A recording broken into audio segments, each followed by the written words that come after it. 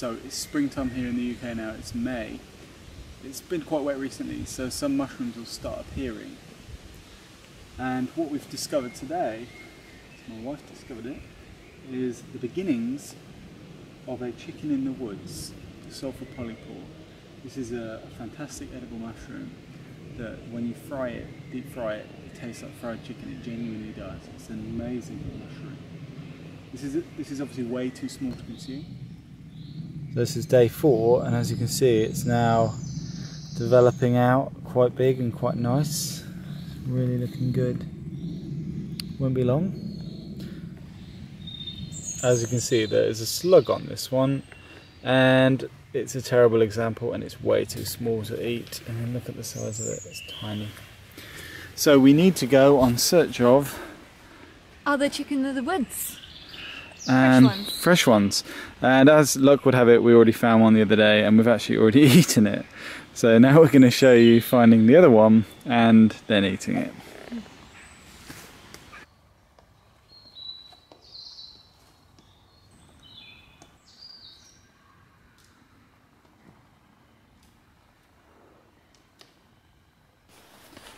So we found another chicken of the woods, and this one is bigger. Seen bigger than this, but this is reasonably big. And there's another bit here. It's a little bit old, but we're going to take a piece anyway and have a cook of it. Yes. These are supposed to be best. These are supposed to be best when they're young and fresh. But I think beggars can't be choosers, is the expression.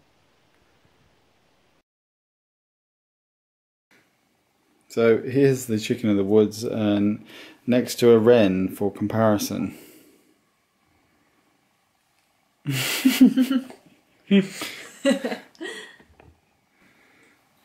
So here we go, we've got a piece of a chicken of the woods.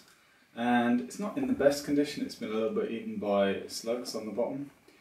But it will be okay. I've eaten one like this before and it was fine. I was fine. People say you should get them young when they're more yellow and softer, but I'm fine with eating them like this. So what we're going to do is make chicken of the woods fajitas.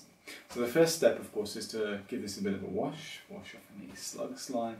Then we're going to chop it up into strips like you would chicken. So, let's take a look inside this bad boy. It's quite tough, quite woody, but if you look inside, you'll see that it's very nice actually, very clean, it's uninfected. It's got a kind of chalky feeling to it. This is why people go for the softer versions, because this can be a bit chalky in the mouth. I found if you deep fry that, it tends to homogenize it and that goes away. But, you know, this will be fine in the fajitas, it will absorb a lot of liquid and it'll be fantastic. So let's chop that up into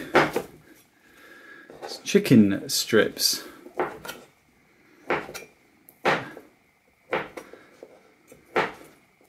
Chicken pieces. Chicken of the woods pieces.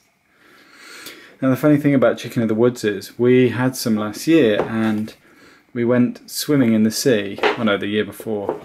It seems to have some alkaloids in it that promote, let's say, promote living life to the full. It's got very interesting compounds in it. Gonna need some onion as well for the fajitas. Unfortunately, I've only got this in the fridge, but I found this in the garden, which is effectively a spring onion, an onion that's gone over, but it almost looks like an onion, so I think we can use that. Yeah, look at that, that's basically an onion, right? Cool.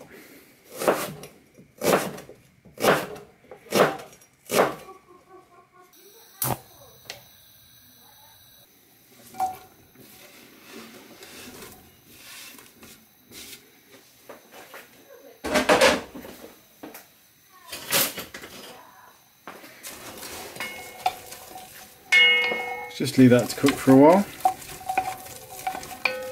And that's our chicken and onion.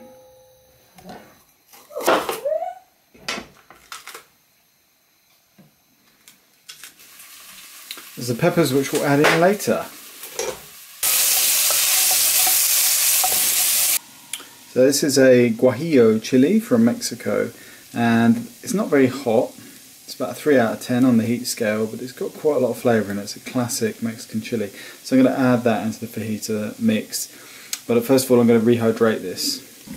So in order to do that, I'm just going to put a bit of boiling water on it and leave it for a few minutes.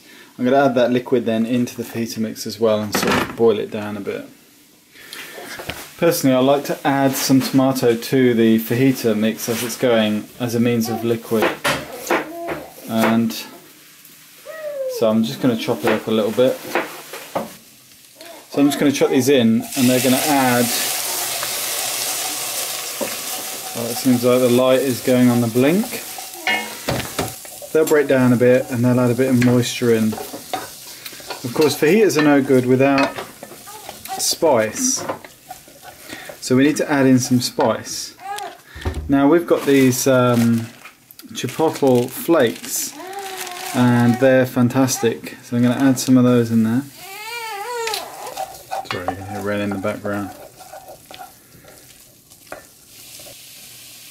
As you can see, the fajitas are cooking away nicely now, and this stuff is kind of absorbing the flavour and whatever we chuck in there, the chicken of the woods, and you can see it looks a lot like chicken actually in there, apart from the weird orange edge to it. I think we need to add a bit of paprika in there.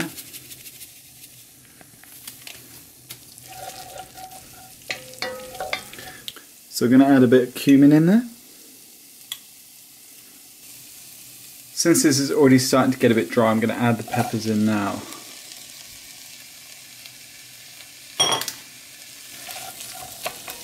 I'm going to put the guajillo in with the water as well for the extra moisture. And then just let this cook for a bit, stir it in, and let the whole thing just cook for a bit with the lid on to sort of break everything down a bit. Then I'll add more flavours.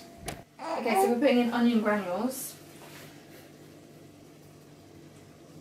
That's all I can actually put in because it's all stuck to the bottom. That's why you want to put rice in it with it, really.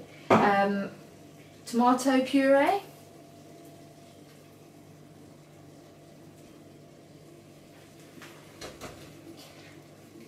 And normally we put in garlic, but we've run out, so we're putting in some garlic paste. We've got a zombie effect.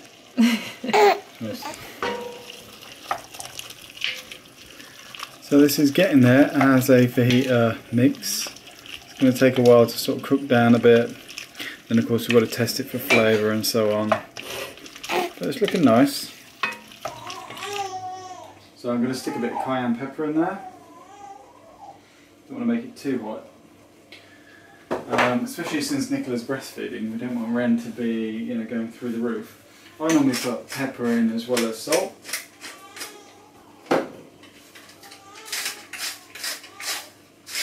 And a little bit of sugar. And since, for sugar, I'm going to stick a bit of jaggery in. It's obviously Indian, it's a sort of unrefined sugar, but it will be a nice addition. Just any unrefined sugar will do really, because it just gives it a better, deeper flavour. And normally what I stick in is something like bouillon powder or like a vegetable stock, just to add a bit of depth to it. I'm eating a vegan diet at the moment, so there's no meat in here at all, there's no animal products in here at all. Right, let's take a look at that.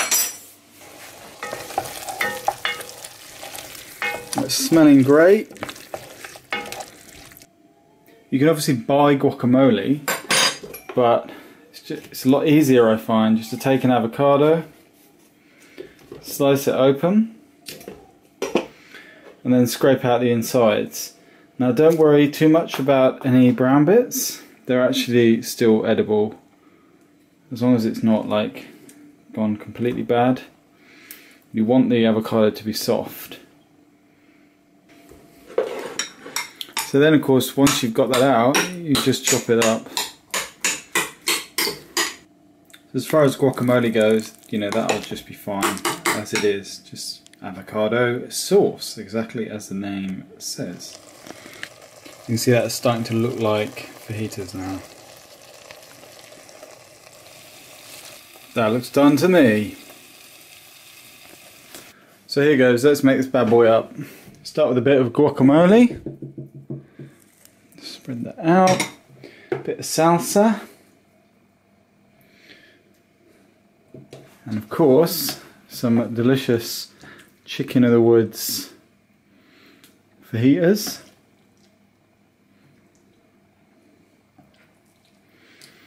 That'll do. To wrap this bad boy up somehow. There we go. So here we go, my friends. Let's try this out. See what a chicken of the woods fajita tastes like.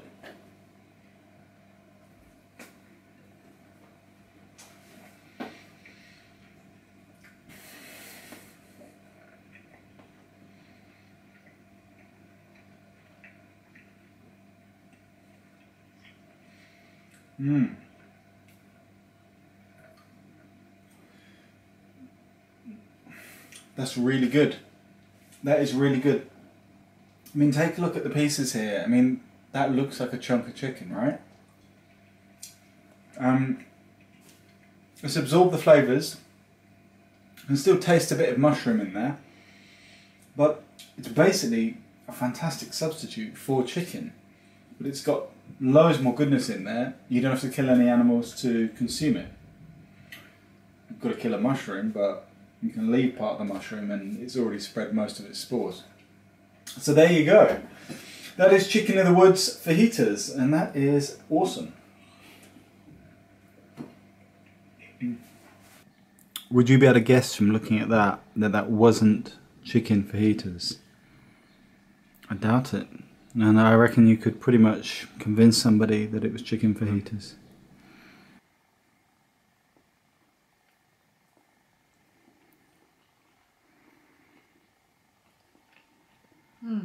Tasty? Good. Cool.